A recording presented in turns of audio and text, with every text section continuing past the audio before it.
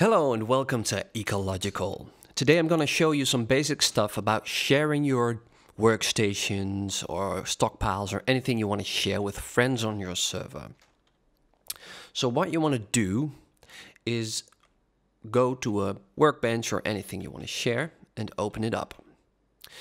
Now, when sharing stuff, it has to be on your deed if you want to have control over it. So as you can see, this workbench is not on my deed, it's unowned.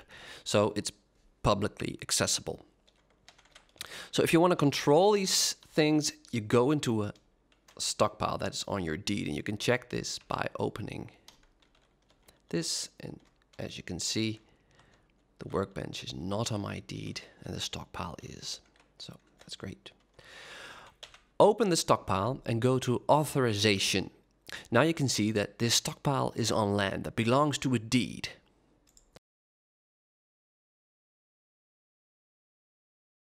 When you open the deed, you can add users. You can add them by selecting them here.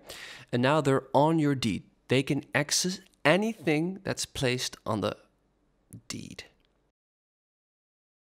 If you want to share, let's say, this stockpile and the rest you do not want to share with your friends, then you can give them access to this stockpile only.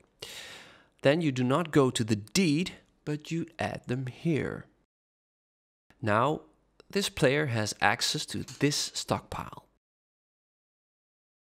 Okay, that was it for today. Just a basic tip about sharing stuff on your server with friends when you do not want to use the store system and an economy, but just want to share stuff like that and working together. And as you can see, I'm building some kind of in ancient Greek-inspired White House with the new mortared limestone, which I'm going to tell some more about in some upcoming videos. Did you like this beginner video? Then please like, subscribe, leave a comment if you have any questions. I'll help you out, man. That's some cool thing about this game. It's a collaborative game. So help each other out, brothers and sisters. See you soon. Have a great day.